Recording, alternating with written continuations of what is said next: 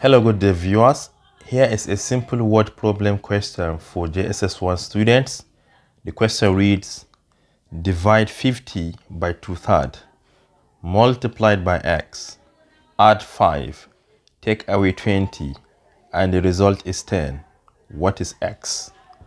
Alright, let us interpret it mathematically. It stated that we should take 50 and divide it by 2/3. This is 2/3. Then we should multiply it by x. We're going to multiply by x. Then we add 5. Then we take away 20. And the result is equal to 10. What is the value of x?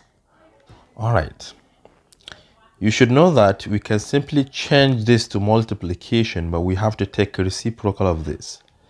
So this is the same thing as 50 multiplied by 3 divided by 2 multiplied by x plus 5 minus 20 equals 10. I would like to take these 2 terms to the other side, but first of all, let us simplify the bracket. This can be written as 50 divided by 2, which is 25, and 25 times 3 is 75. So we have 75 multiplied by x, which is the same thing as 75x. This is equal to, already we have 10 to the other side. Once negative 20 crosses over, it becomes positive 20. Once 5 crosses over, it becomes negative 5.